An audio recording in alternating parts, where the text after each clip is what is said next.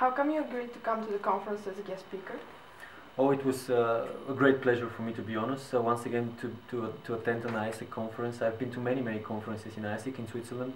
So and I was really happy to join another conference in Bulgaria right now and try to again, talk about our experience and what I have learned through ISEC and through my experience professionally, and to try to give it back to the students. So it was an easy decision. As an ISEC alumnus, how did you feel to be again, feel the experience and in ISEC?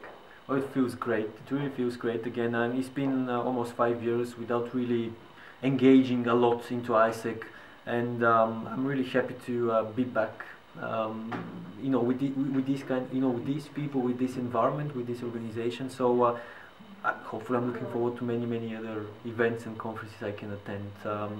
It gives me again lots of energy and motivation. Thank you. What is the common interest between ISEC and Teach for Bulgaria? Very good question. I actually, this is something I said in the beginning, common values and common mission about how you see the world. This is something I kind of got to learn in ISEC 5-6 years ago, and I found it again in Teach for Bulgaria. This is working for a cause together with a very strong team of motivated young people.